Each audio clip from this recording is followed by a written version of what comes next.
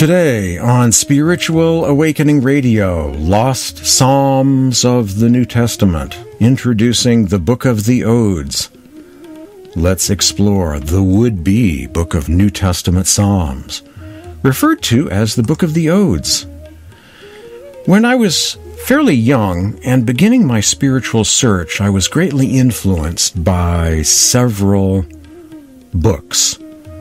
The Cloud of Unknowing, authored by an anonymous mystic. The Confessions of Jacob Boehme, or Jacob Boehme, the German mystic. I was greatly influenced by some hymns of St. John of the Cross. The Nag Hammadi Library. Also Metaphysical Meditations by Paramahansa Yogananda. And there was this book I acquired called The Lost Books of the Bible and The Forgotten Books of Eden, both titles in one. Perhaps back, 100 years ago, it was two separate volumes, and then they got combined. The Lost Books of the Bible combined with the Forgotten Books of Eden, perhaps. And there's some good stuff in there, books of Adam and Eve and books of Enoch, but the real jewel of that collection is something called the Odes of Solomon. Now, these odes are not really having anything whatsoever to do with Solomon. They are not an Old Testament pseudepigraphical, apocryphal, extra-canonical text. Not at all. They are New Testament psalms. Psalms of early Christianity, the first hymnbook of early Christianity. They have nothing to do with Solomon. How do the odes read, and where were they composed? The odes read as if they were composed by the same community that authored the Gospel of John, not all that far from Antioch, Syria. It's as if the same John community said, let's publish a collection of hymns. And they came out with the Book of the Odes. That might actually be the truth of the matter. Both the Gospel of John and the Odes are from the same basic geographical location, and the Odes read a lot like what you would expect the John community to publish for a collection of hymns. You'll see what I mean. I'm going to share one of those hymns to the Logos, the Word. How did the Book of the Odes, commonly known by most people as the Odes of Solomon, how did it get its name? How did it get renamed? How did it get misnamed, misfiled, and misplaced? Doomed to obscurity by being given the wrong name, so people think of it as some Old Testament apocryphal writing, when in fact it belongs right with the New Testament writings. How did it get renamed Odes of Solomon? Someone apparently, somewhere along the way, a few centuries A.D., combined the Book of the Odes, a collection of 42 odes, with an apocryphal text known as the Psalms of Solomon, probably to create an even larger collection of hymns. Over time, as the centuries passed in people's minds, the whole thing became associated with Solomon, even though the Odes are an early collection of Christian hymns that date back to the 1st or the 2nd century A.D., depending on who you talk to. Misnamed, misfiled, misunderstood.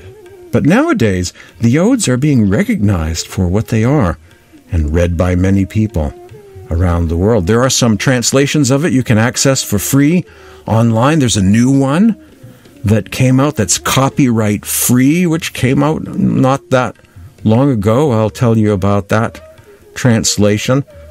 There are some very scholarly translations that have been published in recent years as well. And you get to hear about it today on Spiritual Awakening Radio.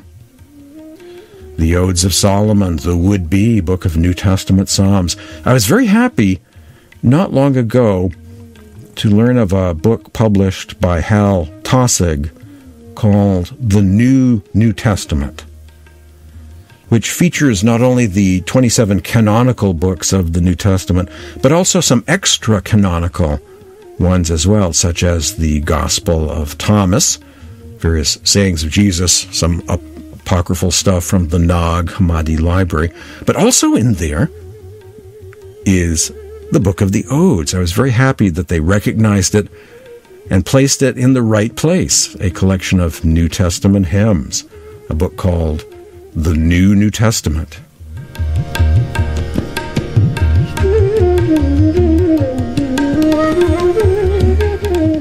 The Odes of Solomon, the would-be book of New Testament Psalms. Out of all of the apocryphal writings I've collected over the years, I think of the Odes as being the most beautiful. If you were to say to someone who is skeptical about apocryphal writings, that are very suspicious, that think these are all written by some secret cabal of heretics trying to trick people and are really scared and, very fearful and apprehensive of extra-canonical scriptures, if someone like that said, okay, convince me, share with me one apocryphal book that's just going to be amazing, the best, what's the best one you can share? What I would do is share with them the Book of the Odes. It is just, I think, the number one extra-canonical, most impressive of the apocryphal writings. It is the would-be book of New Testament Psalms.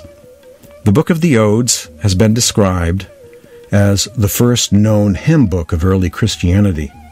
One scholar said of the Odes, "Here are some of the most beautiful songs of peace and joy that the world possesses." Bentley Leighton in the Gnostic Scriptures says the Odes were considered to be inspired scripture and were sung by Christians who lived in Syria and around the Mesopotamian region about 2,000 years ago. A follower of the Unity School of Christianity published an edition of the Odes a few years back and created daily affirmations based on this ancient book. These ecstatic hymns remind me of Rumi or Sufi poetry in the tradition of the lover and the beloved. They also remind me of the Sikh scriptures of India. Many have adopted the practice of meditating upon the Odes, Lectio Divina, and report being brought to a deeper level of devotion or bhakti, being caught up in a love affair with God, the ocean of love. That's also been my experience. Long ago, once upon a time, the Odes were my first encounter with mystic poetry. And, of course, these days, there are hundreds of volumes, in Sant Mat. Big, fat, giant, 8-volume set, Sri Guru Granth Sahib, Adi Granth, Dasam Granth, Dadu Panch Vani, big, fat books of Kabir poetry, Tukaram, Sultan Bahu, countless are the lovers of the beloved. Many, many volumes of Sants and Sufi mystic poetry, Sufi poetry, Sant poetry. But once upon a time, the Odes, along with metaphysical meditations, served as my introduction to that kind of literature. And I certainly am glad to have encountered the Book of the Odes, known to most people as the Odes of Solomon. Not an Old Testament book, but an apocryphal or deuterocanonical scripture that I refer on this program as simply the Book of the Odes to avoid any confusion and misidentifying with other books of Solomon out there. Has nothing to do with Solomon, so therefore I shall refer to it as a collection of early Christian psalms known as the Book of the Odes that date back to sometime during the 1st or 2nd centuries A.D., written originally in Syriac Aramaic and translated into Greek long, long ago.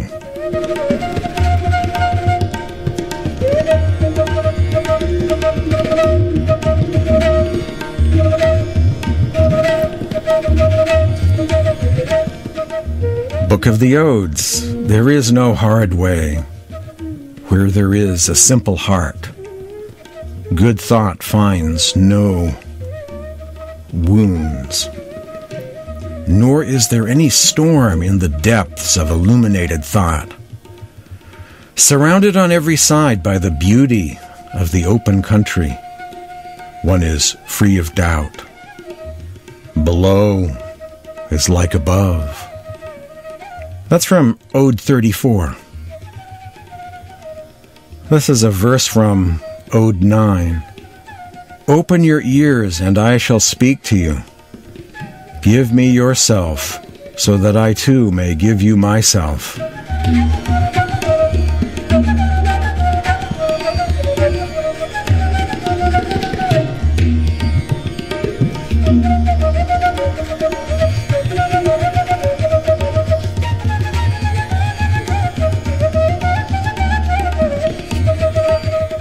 Ode 12, the truth, the word or sound of the Logos, and the aeons, the cosmic worlds.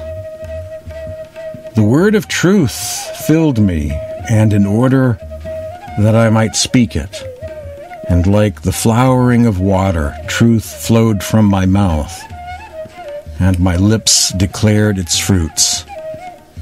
And it increased in me its gnosis, because the true word is the mouth of the Lord and the gates of his light. And the Most High gave the word to his aeons, the interpreters of his beauty, the narrators of his glory, the confessors of his thought, the revealers of his mind, and the teachers of his works. For the swiftness of the word is indescribable, and like its narration, so are its swiftness and sharpness, and its course is limitless. For it is the light and the dawning of thought, and the aeons spoke to one another by the word, and they acquired speech, those who were silent. And from it was friendship and harmony, and they spoke one to another by it. And they were goaded by the word, and knew him who had made them, because they were in harmony, because the mouth of the Most High spoke to them. The dwelling place of the word is man, and its truth is love.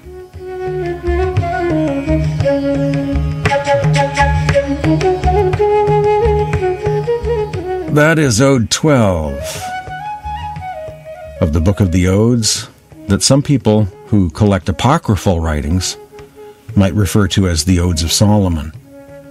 Not really Solomon, though, as it's from a pseudepigraphically titled apocryphal text.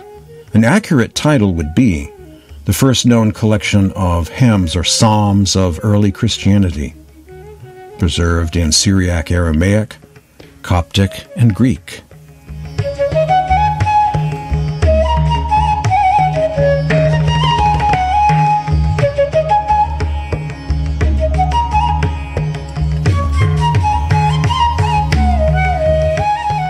This mysterious collection of ancient psalms known as the Odes of Solomon or the Book of the Odes, written in Syriac, a dialect of the Aramaic language, has been described as, quote, some of the most beautiful songs of peace and joy that the world possesses.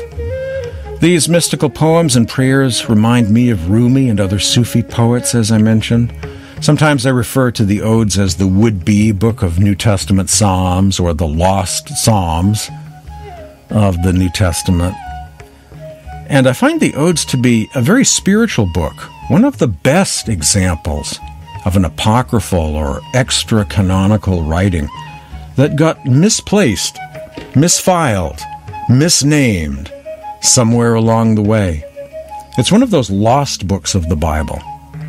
Now that the Book of the Odes has been rediscovered, it is my hope that the contemplation of these outpourings of the heart will be the catalyst for much-needed new spiritual movements, desiring to express a heart-centered spirituality, of art, wisdom, eloquence, poetry, music, and chant, the path of the lover and the beloved. The original music or sound of the odes remains unknown. The actual notes of these various hymns are lost to history. We have only the words preserved. But it is my opinion that the form of chant used by the Syriac Orthodox Christians of Mesopotamia most resembles how the odes would have sounded if we could go back in time and hear them being chanted in places such as Antioch or Edessa, Syria, sometime during the 1st and 2nd centuries A.D. It would sound like Syriac chant, basically, like they sing psalms in Syriac Aramaic. Even now, in the churches of the East, that's what the odes would sound like. And may again, if someone, from that tradition decides to adopt them and put music to them in Syriac Aramaic, why not resurrect that sound, that ancient sound of the odes? Have at it, Syriac Orthodox, composers of the East. Get a copy of the odes and turn it into glorious Syriac chant. Won't you please? The odes were also popular amongst the Gnostic movements existing in Egypt during the early centuries A.D., and several of the odes got included in one of the largest collection of Gnostic Gospels to be discovered thus far, called Pistis Sophia. In fact, a few of the odes only survive in Pistis Sophia. There are some odes in Syriac, Aramaic, a few in Greek and Coptic. And so scholars have had to take all of the surviving quotations from various manuscripts and put them all together to recover 41 of the 42 odes. One of the odes, Odes number 2, Ode 2 is missing to history, although I see there's a modern translation that has attempted to rediscover Ode 2, the lost ode. I don't know how accurate their discovery is, but it is included online, and I will send you a link. I will share with you a link to the first translation to recover the lost ode, Ode 2, out of this collection of 42 odes that it once was. It's been 41 surviving odes and one missing. When you add that missing one back, it would be, of course, a collection originally of 42 odes or psalms from the early days of Christianity.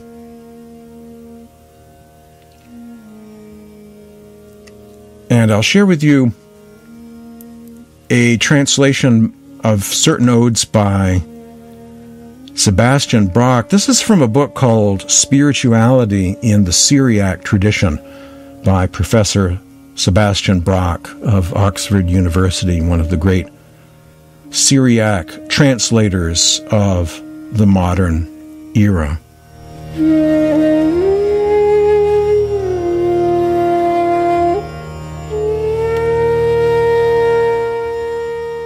From his translation of the Book of the Odes.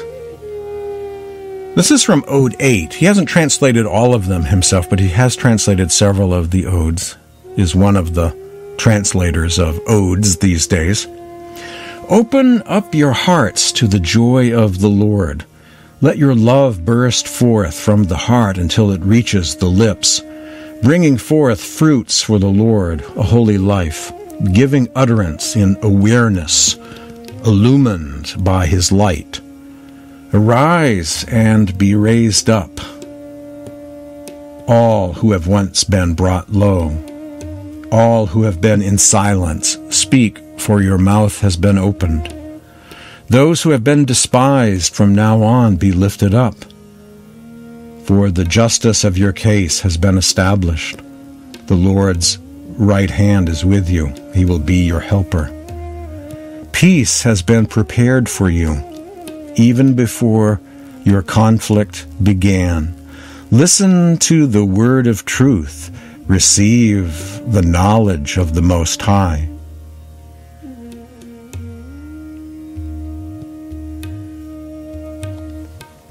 Love me, all you who love, for I will not avert my face from those who are mine. For I recognized them before they came into being, before they even came into being. I had an understanding of them. Their faces I have imprinted at baptism. It is I who established their limbs. This is from Ode 9. Open your ears, and I shall speak to you. Give yourself to me, so that I too may give you myself. As you hear there is a divine voice that sometimes speaks in the Odes, and it's also true that there is a saying or two of Christ to be found in the book of the Odes. A couple of sayings of Jesus embedded in there. I don't think most scholars think those are actual ancient sayings of Jesus, but are sort of poetic license in musical lyrics, if you will. I don't think those are considered to be ancient sayings attributed to the historic Christ, but more or less just poetic license, in the music of the Odes, in the poetry of the Odes. There are some translations of the Book of the Odes you can access for free online. If you go to gnosis.org, gnosis.org, and do a search, you'll find two translations of the Odes of Solomon, the Book of the Odes, as I prefer calling them. You'll find two translations of the Odes there. There is a website, the one that supposedly has re-established the lost Ode, Ode 2, which they give the title Immortal Land. There's this website, nuhra.net, nuhra.net. And in this website, of interesting stuff, by the way, there's a lot of great writings at this website. There is an Odes of Solomon section, the Odes of Solomon, the Nuhra version, released in 2020. Translation from the Syriac by Samuel Zinner, who's an interesting scholar, by the way. And there are other translations from Coptic and Greek made by another scholar as well. There are some hard copy editions of the Odes, and as I mentioned, the New Testament by Hal Tossig features a translation of the Odes. If you'd like to receive a link to the Odes online, I have several links I can send to you featuring online editions as well as hard copy books, different translations of the Odes that are published. And there are some editions of the Odes of Solomon at the Library of the Internet, known as the Internet Archive. So just send me an email, ask about links to the Odes of Solomon, and I'll send you a little information packet on the Odes of Solomon and how you can just read them for free online or access hard copy books if you feel so inclined to pursue hard copy editions of different translations of the Odes. My email address is james@spiritualawakeningradio.com. james@spiritualawakeningradio.com. Wrapping up today's program, I'm going to revisit Ode 12, the greatest, I think, of the Odes.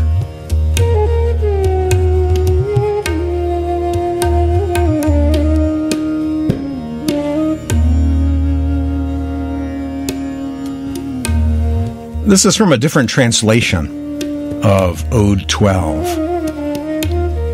He filled me with words of truth, that I may speak the same. Like the flow of waters, truth flows from my mouth, and my lips reveal its harvest. And it gives me the gold of knowledge.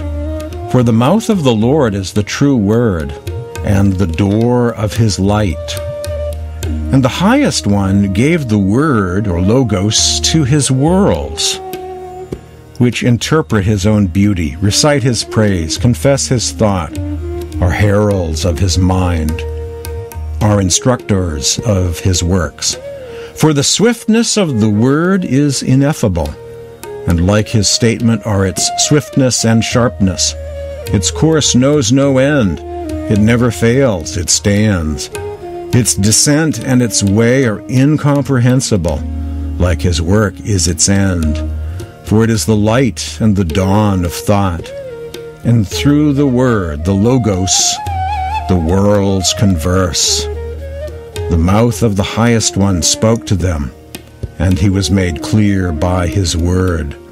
The dwelling place of the word is man, and its truth is love.